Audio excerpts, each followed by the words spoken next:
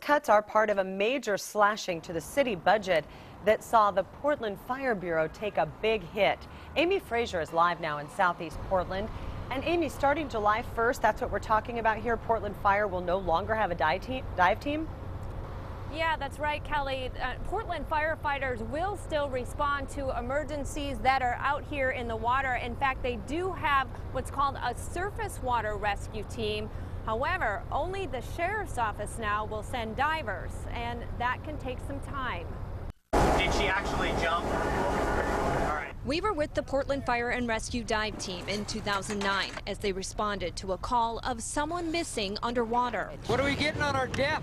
Starting July 1st, you won't see Portland firefighters doing this kind of underwater rescue effort anymore. City budget cuts have sunk the dive program. The situations where they're submerged, we won't be able to provide that dive rescue service. It is something the Multnomah County Sheriff's Office dive team will continue to do. But while firefighter divers were on duty, the Sheriff's Office dive team operates on call. Because your dive team is on call, will it take them longer to get there than it would have taken Portland Fire in some cases?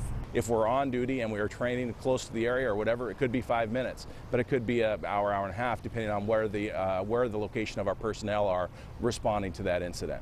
Portland Fire and Sheriff's Office divers have typically both responded to the same emergencies. Right now we have an agreement that Portland Fire handled that first hour of time, which is what they call the golden hour, where theoretically someone that's under the water could be brought back. Starting July 1st, deputy divers will be the only divers responding. The question is, in some cases, will it be too late? As far as our response time goes, we go to work right when we get there. We don't believe there's going to be a significant impact for us. We're going to respond in kind. There's still the rescue efforts that are ongoing, but our dive team will get there and go to work as soon as we can. Now, divers with the Sheriff's Office are very dedicated at what they do. At the same time, Portland firefighters tell me that in the future, they really hope they'll be able to get this dive team back. Reporting live in Southeast Portland, Amy Frazier, KOIN 6 News.